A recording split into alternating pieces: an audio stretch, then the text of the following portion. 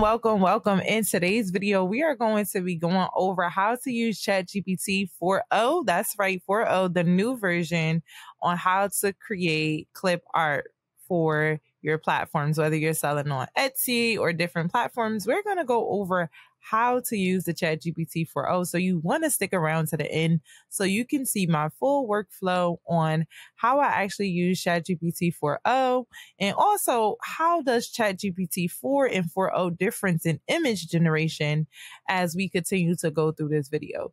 So as you can see here, I am working on an African-American self-care clip art set. And this is the prompt that I use to get inside of there. So we're going to go over prompting and how I actually come up with my prompts and different things like that. But first, what I love to do is I love to browse the internet, especially Etsy. Etsy is one of my top favorite choices in looking for clip art. So when you go onto Etsy, you want to go ahead and go to etsy.com, etsy.com, and you want to go ahead and search for, I like to search for whatever it is that you want to create. So for me, I like to look at the Black girl clip art just to see what is already on the market, to see kind of what's going on and what people are selling in their stores. So as you can see, it's sorted by the most relevant. It has over 1,000+ reviews. And I love what I see, right? Like, Black girl illustrations are really beautiful. I love the way that it looks. Obviously, I love the melanated skin, the different skin tones. So I am on here, like here. I love the Nubian knots look. So nice. Like, I love the versatility of different hairstyles. And I just look at different things and I'm like, okay, like this is beautiful, wonderful. And that's like, if you want to create your own clip art, you can certainly do so. So I always like to go here just so you can just gain some inspo. So for people who may not be necessarily creative, that's totally fine, right? Like you can totally go on here and just see kind of like what other creators are actually doing, just like the theme of different things. And then you just come up with your own theme. You could also use ChatGPT, which is a good thing to help you come up with different themes for your actual clip art. So you could use prompts such as like, hey, ChatGPT, because you're going to talk to them just as if they was your friend, right? Help me come up with 10 digital clip art creations for a Black girl reading clip art set, you know, whatever it is that you want to do. So as you can see here, you have Black girl reading, you have empowerment, you have cowgirl. There's just a plethora of different things that you could do. Father's Day is coming up. You have Juneteenth coming up. So there's a bunch of different things. You have self-love, self-care. So obviously, y'all know that I love self-care, self-love. I think that is so important that you take care of yourself, but you definitely want to stay away from anything that is copyright or trademark. So as you can see some things in here, looks like Greek, but you can actually see the Greek letters. So unless you're an authorized vendor like Disney, all of those things is just like a big no-no. So you definitely want to stay away from those. Obviously, if you're using it for personal use, that's something different. But if you do plan on selling it commercial, you definitely want to stay away so you are not getting hit with a cease and desist letter. So I'm just going through, and you can actually get more specific if you want to. So like I said, I'm going to do some self-care, self-love. So as you can see here, you have rollers, just different looks, right? And you know what self-care and self-love looks like to you. So it's very easy to come up with your own prompts and different things like that of like what you want to embody inside of your illustration. So I'm going to go back up to the top and I'm going to go ahead and search for Black girl self-care and it'll already come up. You can use an incognito browser, which is basically a private browser to actually look through stuff. But as you can see, this is going to give me all the results of where people actually include some type of self-love, self-clip art inside of their keywords. So here at the top, these are all the stores that are running ads. So typically I will go down and just seeing what is organically showing up. And when I say organically, that means what's popping up without an ad being ran, that's showing it here. So obviously you have people in their pajamas, bathtub, like all these different scenes, right? So whatever self-care looks like to you, I'm sure that is probably along the lines of what self-care looks like to, you know, other women around the world, right? So you can use those prompts. So obviously I really love that. Like I always love like a facial is nice, like roller set is nice, obviously like wine and just all those different things. So as you can see, these are definitely self-care images. So after I'm done browsing, and like I said, you may not even need to get any inspiration because you might know exactly what it is that you want to do. But I always say, if you're going to sell on Etsy, you definitely want to see what is working and what is not working. You want to see who's showing up on page one, because that's where you should want to show up. You want to show up on page one as well. So I love to see kind of which is showing up under self-love. And I typically pay really close attention to the first page because that's the goal, is to always be on the first page. So just looking at the mock-ups, like what attracts your eyes? Like this is super attractive right here. Like I love it.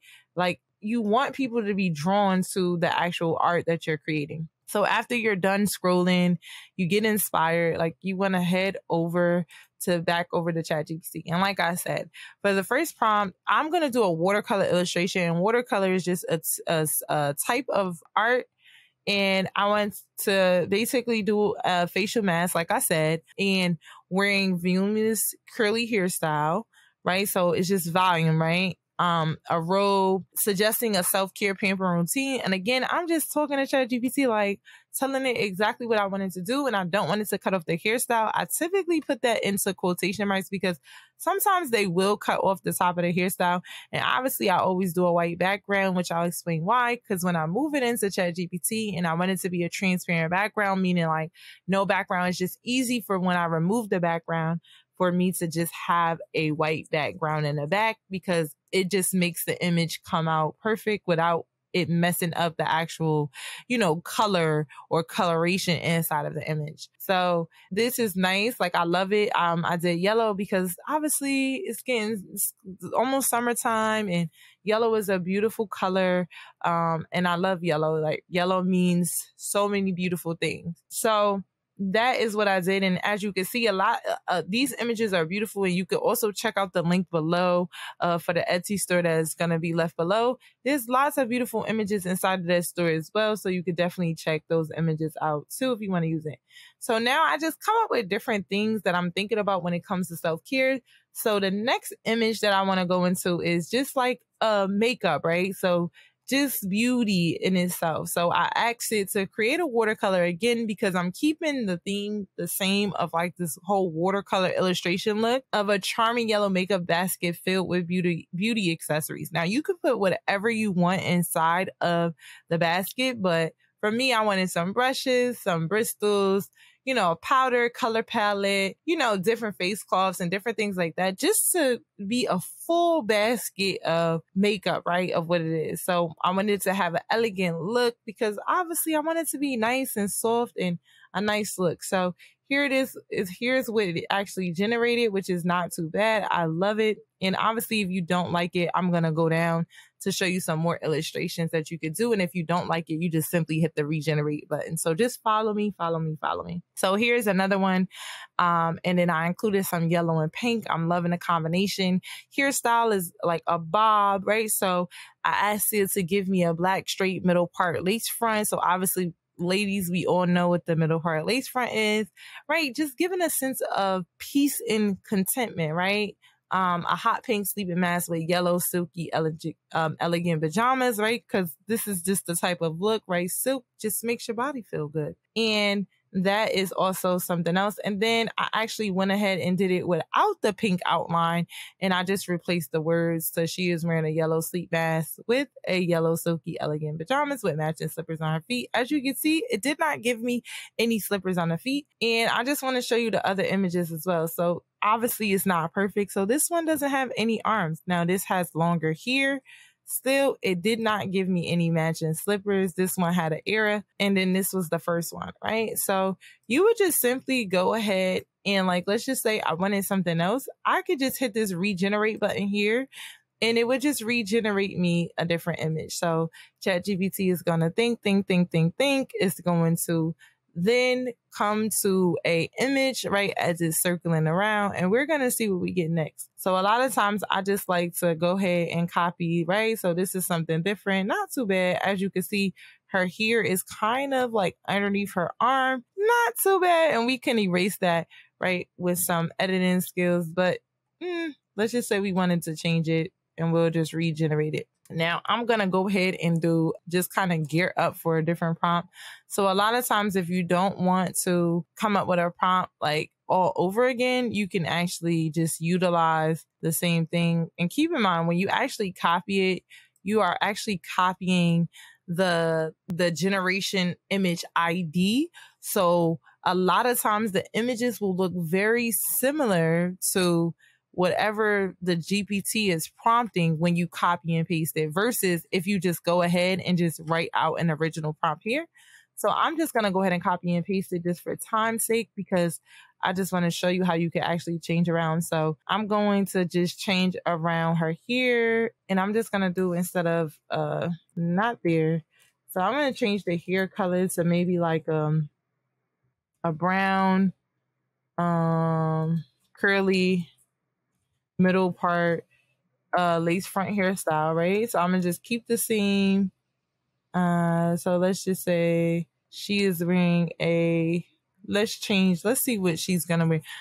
So let's just say she is wearing a yellow, silky, elegant pajama dress with matching slippers on her feet. She is standing up, and I have full body, and as you can see, it's still not doing full body. So maybe sometimes I could change full body to the top, right? So let's just say create a watercolor illustration of an African-American woman with, let's just put full body in parentheses. Let's just do it at the top and see if that changes anything. Sometimes you're just going to play around and change it around. So I'm not changing much here. Just the fact that I really want to see a full body with some slippers, right? And also I changed her hairstyle from it being black to brown, and also from straight to curly. So we'll see what the actual ChatGPT 4o gives me. Okay, so a little bit better. As you can see, I'm getting more of a full body coming in. But yeah, it's pretty nice. I like this. Obviously, her hair now went from straight to curly, as you can see, still having that middle part brown hair. And then I'm going to also regenerate. So I will regenerate the image again. And then once I have enough images ready to go, let's just say I want to be able to sell these into a pack. Like sometimes ChatGPT does this, right? Like this is not the type of illustrations that I want. So I would simply just put a thumbs down. You could actually write an illustrate. You could actually tell it more, and then I would just regenerate it, right? And it will typically take it back to the original generation image ID of the look that I'm going for, which is more so of a watercolor look, not so much of the cartoon. So as you can see, now we finally have some slippers in place, and they gave us 3 images instead of 1, which is cool as well. So you could just keep regenerating. Then I'm going to show you how to actually upscale the image and then bring it into Canva as well once completed. So sometimes you could do this in reverse order, but for, oh, okay, perfect. Here's some slippers here, and it's a nice gown, so I love it. Definitely giving me a piece of contentment and different things like that. So I'm going to go back and let's just see which one do we want to actually bring into, let's just see which one do we want to download and upscale. So I'm going to download this one. It's going to go to your downloads folder, and then on your computer, and I'm going to find another one to download, because then I'm going to go ahead and upscale the actual images.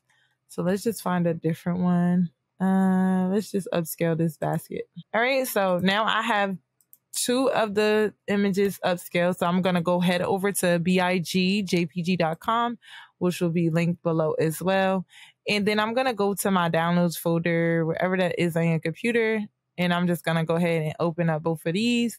And I'm going to click the start button. Now in the free version, which is what we're using right now, I always do 4 times and then the highest. And then I also click start 4 times and the highest here. And then I click OK. So now they're both going to upload and generate. And while it's doing that, I'm going to let it work its magic. And since we have some more time, let's head back over to the site and let's just start to make some other images. So I'm gonna just go ahead and do so we'll keep the we'll change it. So we'll keep the black and we'll do again, let's do curly long. Let's do curly long, right? And then same thing. She is wearing a, let's just take out the sleep mask and let's just do, she is wearing a yellow silky elegant pajama set. Let's do a set this time. With matching slippers on her feet. And what else can we say? Oh, let's say she is holding a glass of wine in her hand. Right? So let's do this. She is standing up full body, do not cut up. And let's do this one, right? So again, let's just see with the wine. And while that's working, we're able to do that. And then we'll go ahead and look at two to see if there's any differences in ChatGPT for towards the end. To see if there's any difference. Okay, so I really like this. As you can see, her hair is cut off just a little bit, but I do like it. Again, it doesn't give me the full body, which ChatGPT is not perfect. Sometimes you have to play around with the prompt. Sometimes it gives you the full body. Sometimes it doesn't. And I'm going to regenerate again. And while that's regenerating, I'm going to check here. All right, so these are downloaded. So I'm going to go ahead and download now the updated version. And sometimes the files are too large to bring into Canva. So I always like to actually bring it into the Canva workspace first and then re-upgrade them as the last thing. But because I'm going to show you for the video, you know, kind of both ways I'll go about doing it, then that'll be fine. So I like this one. I don't really like her fingers too much. We'll go ahead and regenerate this and see what's going on in reference to this. So we're going to regenerate the image again, but I do like those images. And we'll just see if we could get some better fingers for her fingernails, because I might have to add that in, right? I might have to add in like something that I noticed. So see, this one has better fingernails, and you could just simply just get rid of these images on the side. But I definitely love this image. I love the hair. I love the sense of sensation and all of those things, and her fingernails look better. So I'm really loving this set. So now I'm going to head over to canva.com, and I'm going to go ahead and go to upload. Now, when I go to upload, I'm going to go to choose files, and I'm going to choose again from my document. So as you can see, the last two is the most recent one. So I'm going to go ahead and click open. And this is the most recent file that I had. I'm going to click use this new design, and it'll pick up the size. So it's a 4096 by 4096. And the reason why you utilize this is because, and this is the custom size, I'm going to hit create new design, this purple button, is because this is the actual size in which the original image is sized in, right? So 4096 by 4096. Now I'm going to bring in the new designs. And as you can see, I do have the Canva Glow version, which was available to the first 1 million users. So my workspace might look a little different. As you can see, I'm going to do another video. And if you're interested, let me know below if you want to see me do another video on the features and what has changed inside of the new Canva system. So on the side, you would usually see this here. Obviously, they've taken that away, so you can just see the full workspace here. So I'm going to go ahead and go to uploads. Uploads is the same way. When you go to uploads, you'll go ahead and upload to where it is that you want to go. So I'm going to bring in this image here, because that way I'll know which ones are the ones that are upscale versus not, because I definitely want to show the difference in why it's important to do the upscale before I do the background removal. So now I'm going to bring in the other two images that were not upscaled, right? So we can see the difference. So these are the two that I did in the beginning that were not upscaled. So I needed to do that first so we can see, and this is going to be page 3, and then we'll have page 4. So page 3 and page 4, you will see the difference in the images. And I'm going to go here just to move them next to each other so it's easier to see. Sometimes it's really hard to tell the difference, but I'm going to zoom in so you can see. So as you can see, the face here is much more smoother and clear when you upscale. And here you can see it's a lot more grainier. The neck is a lot more grainier. And then I'm just going to go back and forth so you can see. See, like a lot of that grainy, and that's what I just call it, right? Grainy space is out. And same thing with the basket, right? You can see it's harder to tell with like elements, but you could definitely see a little bit of the difference, but it's a lot harder to tell with elements versus images. But you can see the color is what you really look at. So look at the handle of the basket here versus the handle of the basket here. So I just wanted to make notice of why I always upscale my images, because it's just such a much better look when you actually upscale it. Now, both of them looks really good because, I mean, this still gives the watercolor effect, because watercolor does have that grainy kind of effect, but I just like to, upscale it a little bit. So again, I will go ahead and go in and I'm going to simply hit background remover. You do have to have the Canva Pro version. So anything you see with a crown, you have to have the paid version, and you definitely want to look at the restrictions and licenses on the paid version. And basically what happens is when you remove the background, now you can freely move this design without it being a white background in the back. So you would be able to do that, right? So we'll go ahead and just shrink that down, and you can move it up as well, right? And then you would just go ahead, and then I simply just remove the background of all the images, and you'll save it as a PNG file. So you'll go ahead and click share, which I'll show you how to do that. And then now you'll be ready to go and upload your clip art, whichever way you like. So let me remove this background and just show you, like, once you remove the white background, then you could go in and just change the color. So let's just say I wanted it to be on a green background for whatever reason. Let's just say you were making something and you wanted it to be on green. You won't have that white background in the back anymore. You see, that's why it's important to take off that background remover, because now you could change the background to any color you want without having that white show up in the background. So really like this color with this together. So as you can see, and then I'll just show another example. I don't think I removed the background from here. So just to show you, if you keep the background on, obviously you're going to see this white space in the background. So that's why you want to go ahead and remove the background off the images. So when you're done, obviously I always just keep it a white background with a transparent. I'm going to go ahead and go up to the top to share. And when I click on share, I usually download it as a PNG. Some people do download as a JPEG. I typically do PNG because I do a transparent background. You can deliver your images with a white background and a transparent background, totally up to you. But also I also want you to know that you can select pages. So let's just say you have a bunch of designs, but you only want pages 1, 2, and 3, or maybe you just want pages 1 and 3. You would just unselect all and you would just write the pages that you want. So in this case, I just want pages 1 through 2. So I would just click done, right? So I'm just going to do page 1 for now.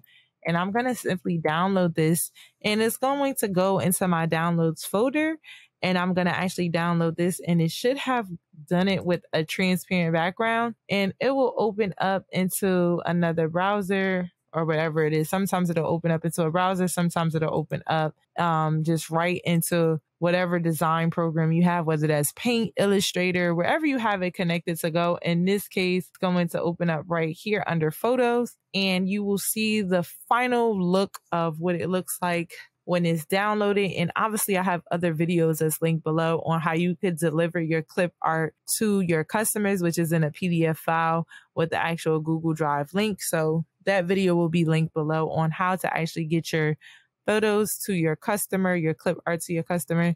And as you can see here, there's no background on the image. And this is the design for the clip art self-care with yellow silky pajamas with a facial mask. And I'm really loving the look. So you would just simply go in and upload the rest of those illustrations inside of your ChatGPT. Once you have all the illustrations that you want, you would go ahead and do that. And don't forget to go to bigjpg.com in order to upscale your images. I believe you can only do 2 at a time in the free version unless you upgrade to the paid version. But you would just simply go around and change it up. I always like to include elements. So you can include elements such as a robe or just different things that you feel like relates to self-care. In this case, I did a makeup basket filled with beauty accessories. So you would just continue to prompt ChatGPT and talk to ChatGPT like it's your best friend, right? And you will get a whole clip art illustration set. I will leave some prompts below. And trust me, self-care is definitely a great thing to sell on Etsy. So no gatekeeping here, giving you all the game. Remember to comment, share, like, and subscribe. Also, don't forget, if you want to grab images like this, go ahead and grab it from the store below, left below for the Etsy Black Girl Bloom art. Thank you so much for tuning in. Let me know what other videos you want to see in the future, and comment below on what you enjoyed most about this video. Again, don't forget to comment, share, like, and subscribe. See you all the next time. Thank you so much.